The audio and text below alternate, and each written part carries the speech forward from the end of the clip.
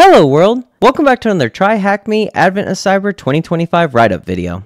In this video, we'll be walking through the Day 7 room, Network Discovery, Santa Claus. Let's get into it. So for task 1, you're going to want to go ahead and launch your attacker machine as well as the target machine. And once you've successfully done all that, you can just click check right here. And we can move directly into task 2. We're going to scroll all the way to the bottom where the questions are so that we can just go ahead and start on those. And our first question asks, what evil message do you see on top of the website?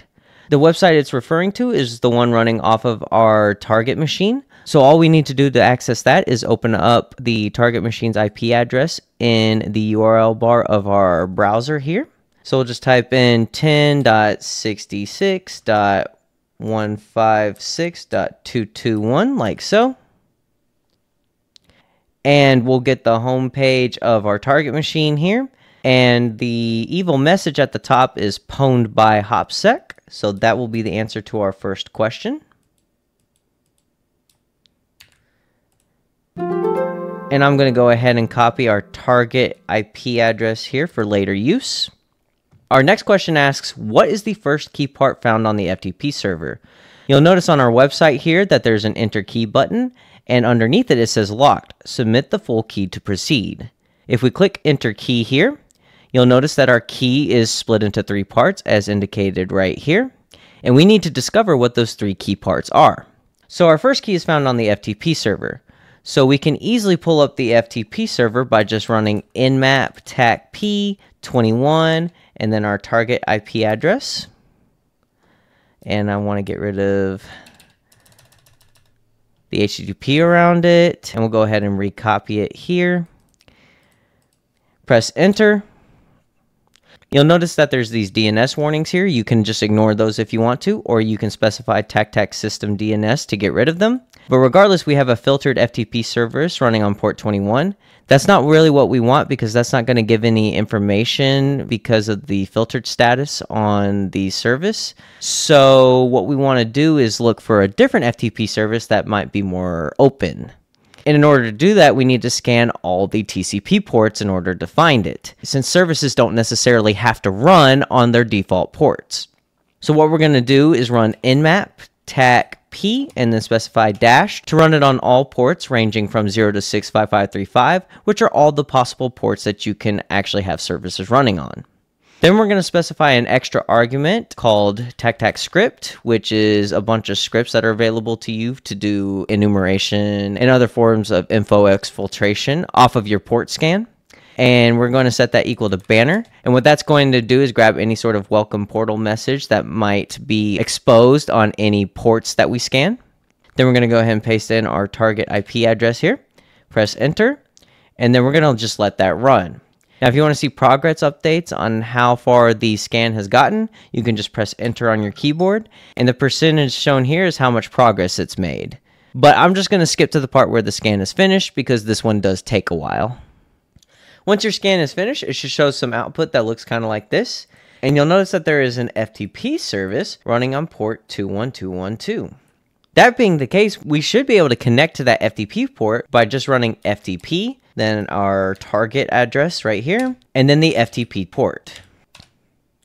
We're presented with a root login. Let's try logging in as anonymous.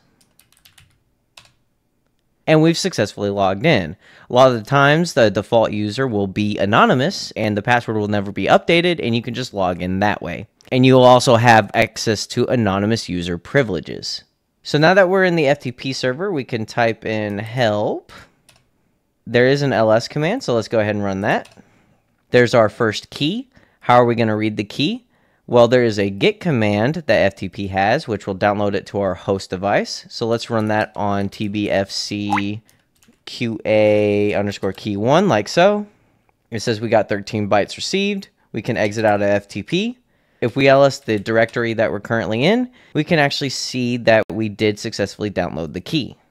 So we'll go ahead and cat that out.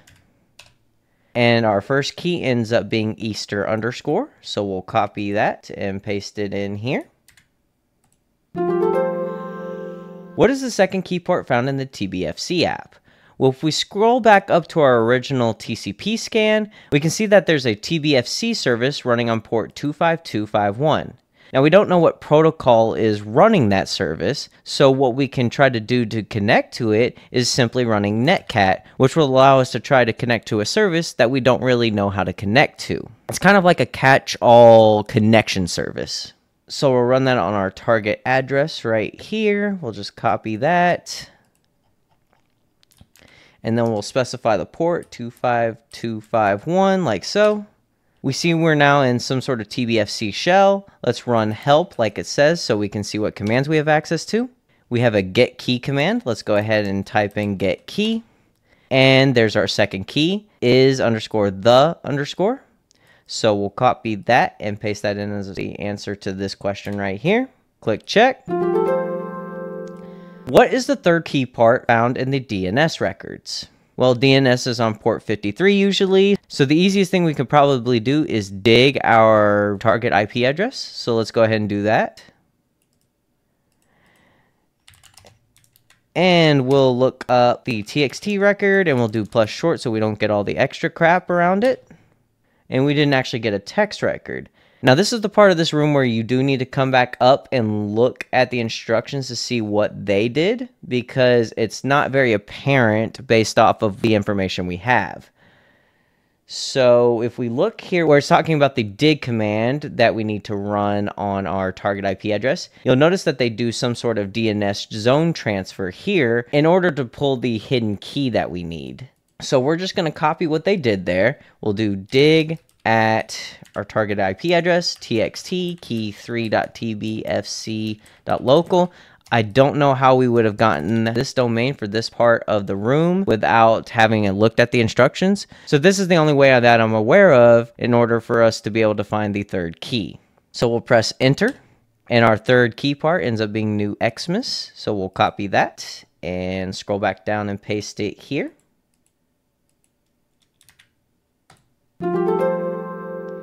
Our next question asks, which port was the MySQL database running on? Well, now that we have all three key parts, we can just enter in the full key into our admin panel right here. So we have Easter _is _the _new _Xmas. If we click unlock, it'll say correct key, terminal is now available. We're going to go to the terminal. Now, it's talking about a MySQL database. So MySQL typically runs on 3306 by default. We can confirm that by running sstack_tunlp like so. And if we scroll down, we can see that on the local host, there is definitely a MySQL server as indicated by 3306. So now we just need to connect to that server. We can run MySQL to do so. And that immediately brings us into the MySQL server. And now we can go ahead and fill in 3306, as we have confirmed that that is indeed the port number that the MySQL service is running off of. We'll click check. Finally, what's the flag you found in the database? So this question is implying that there's a database for us to sift through. So what we're going to do is type in show databases here. And as you can see, we have the information schema, performance schema, and TBFCQA01. That's probably the database we want to look at. So now what we're going to do is show tables. My fault, we actually have to select the database first. So we need to type in use TBFCQA01 like so. Then we can do show tables. We see we have a flags table here. So now all we have to do is select star from flags like so. And what that's going to do is pull all the rows from the table for us to look at. And there's our flag, all services discovered. We'll copy that, paste it here, click check. And then you can just click check right here as well. And that should complete the room. Alright, if you enjoyed the video, drop a like and subscribe to the channel to show your support. Turn on post notifications to get regular injections of cyber content directly into your feed. Check out our Patreon, join our Discord, and follow us on Twitter. Links in the description box down below. And leave any feedback or questions in the comment section down below. This is Almond Milk. Thanks for watching. Goodbye, world.